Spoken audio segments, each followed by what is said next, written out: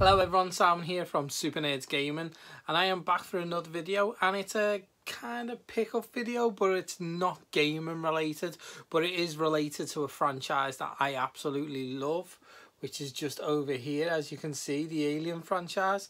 So if you've been following this channel or my social medias for a while, it would be apparent I'm a massive Alien fan. I have the Kenner toys, I have some models over here, I have loads of books and graphic novels on it. I've got quite a bit.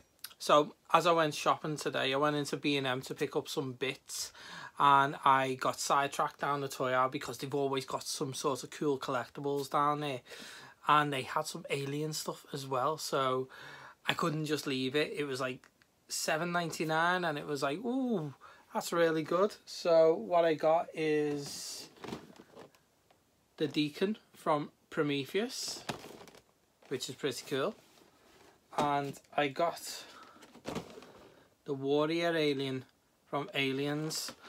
I believe these come with yeah, there we go. So if you just see there, it's Eaglemoss. Now I'm familiar with Eaglemoss in the sense that I used to collect the Star Trek model ships that used to come with like a magazine and that. I imagine this is what these used to, because when you take a look at the back anyway, it says there's more of a range in there. So you've got the Marines, Prometheus, which is the engineer, Predator, and the Alien, and it's just got a bit of stuff on the back of the box about obviously the movie and what the actual creature's related to.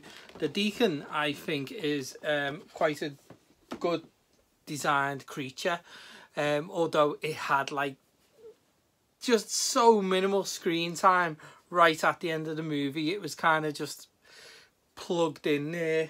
And the Warrior Alien is like one of my favourite designs. So what we're going to do anyway, now we've got them, is we're going to open up the boxes and we're going to have a little look at the statues and see how good they are in like quality and that.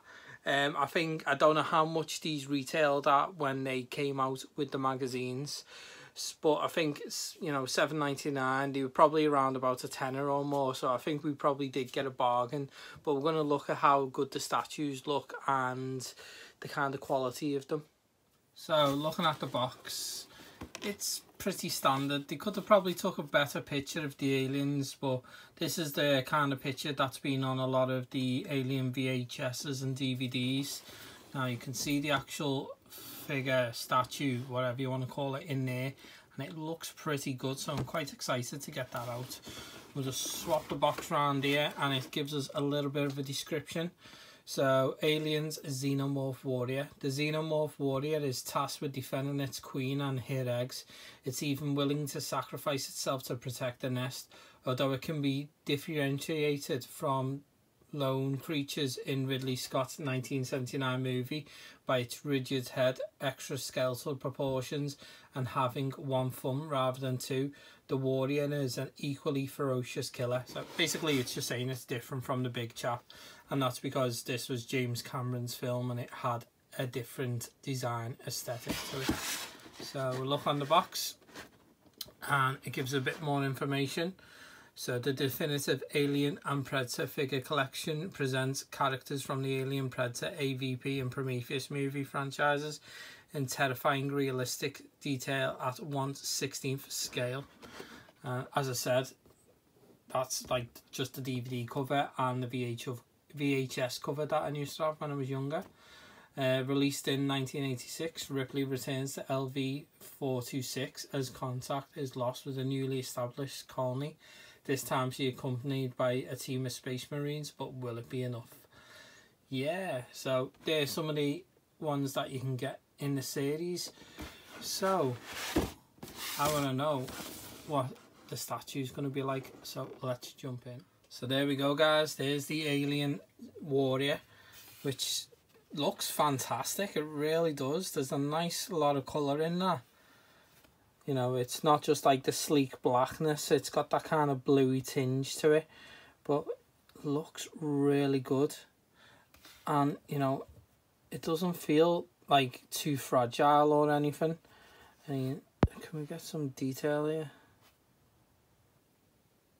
Yeah, detail loses it a little bit as you come closer to the face. But yeah, if you look at the bottom here, it's got Aliens Xenomorph Warrior. But yeah, that actually looks pretty good. I think that was actually worth the price of it. I always did prefer this design of Alien. I mean, the big chap from Alien is iconic, but Aliens, I love the more aggressive design of it with the ridges in it.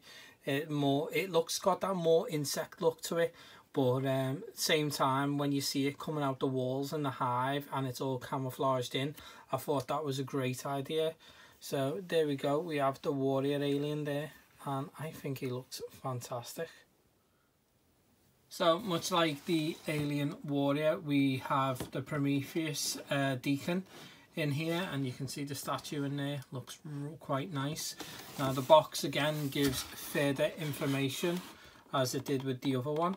In 2012's Prometheus, set hundreds of years before the original Alien feature, the appearance of the Deacon gives an unprecedented look at the possible genesis of the Xenomorph. The Deacon is the result of a monstrous trilobite attack and impregnating an engineer. And there we go. So that's basically just the same as what we read on the Alien Warrior.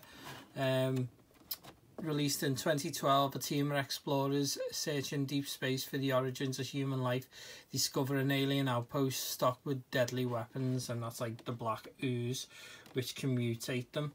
And that's that. So again, I think we need to just jump into it. And here we have the Deacon with like, it's like placenta or something. It's how it kind of rolled out the engineer with this like weird placenta kind of organ attached to it. I love the design of the Deacon. I just wish we got something a bit more with it, you know. It kind of was just that snippet at the end of Prometheus, and it definitely, I do definitely think it was just a tie-in to get fans to think, oh look, it's got alien features. And yeah, now don't get me wrong, I actually like Prometheus, even though I do admit the film has got massive faults. I do like the film, and I do like the fact that the Deacon at the end is a practical effect and it looks great. But yeah, it doesn't look too bad here. It doesn't look too bad. I don't think all this kind of I think that's all obviously just the goo of it being born. It's not actually should have these striped in colours. I love how shark like it is, and it is very proto-xenomorph, I mean, in its look and that, and they definitely obviously were going through that. But obviously it had like a very contrived birth, you know, from the trilobite through an engineer to this. But I definitely do think it's a cool looking statue anyway, and I do like it as being some, you know, branch of the Aliens Xenomorph family. Thank you guys for watching this just short little unboxing video on some alien stuff. Just thought to throw a video out there. I thought these things were cool. It was a nice little bargain, and I'd do a little video on it. Anyway guys, thank you for watching. I will catch you next time.